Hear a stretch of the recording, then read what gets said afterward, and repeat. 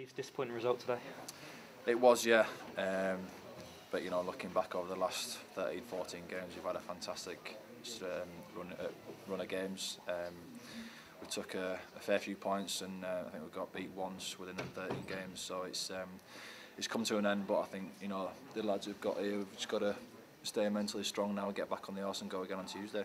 And I don't think many people in the stadium would have seen that coming at half time. They didn't, but you know, it's there for everyone to see. Preston are a good team. I think in a lot of games throughout this season we've gone one up and we've held on, but it didn't happen today. But there'll be games like that from now to the end of the season as well. So we've got to be mentally strong and believe we can take points out of every game that comes our way from now to the end of the season. And it's one where something might work against Norwich, changing to 4 at the back. It didn't today. No, it didn't. Nah, but you know, I think Preston did carve us open a couple of times today. We in previous games might have rode our luck a little bit, and today wasn't one of them days. But we just got to dust ourselves down now and go again on Tuesday. It's another massive game and another game that we believe we can bring the points home. Pleasing for you to get off the mark.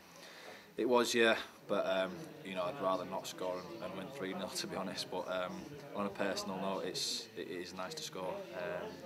Because you know, in previous seasons when you do score, you believe that you can score in every game now. So you know, hopefully I can get a few more goals from now to the end of the season and really pull away from that relegation zone. And we do a lot of work on set pieces. That could be the difference in this running. Yeah, I've just said in there that I think we've not really capitalised on the hype we've got in our team so far this season. And you know, Steve Parkins gives us a nudge over the last few weeks and says, you know, we need to start pulling our weight in the opposition's box, and you know, we've got a couple of goals now, so hopefully we can really kick on and get some more. And it's one where during the first half of the season, Gaz might have been that focal point at set pieces. Now it's a chance for the rest of you to step up. It is, yeah, but even when Gaz was here, he wasn't the only big guy. We've got, you know, a team full of giants, so we should be causing a lot of problems in the opposition box, and I don't think we've done that up until the last few games. And like I say, we need to really pull our weight now and you know, go into the opposition's box with belief that we can score a goal. And what's the feeling in the camp like after that, knowing at half time it was a bigger gap now with teams having that game in hand on us? It's disappointing, yeah, but we're still in a better position than other teams. Obviously, you've got to look at that as a positive. And there's a few games left from now to the end of the season, and we've got to believe that any team comes to the mark on our we go away from home, that we can get the points, and that's exactly what we'll do. I'm looking forward to getting back on the pitch then on Tuesday.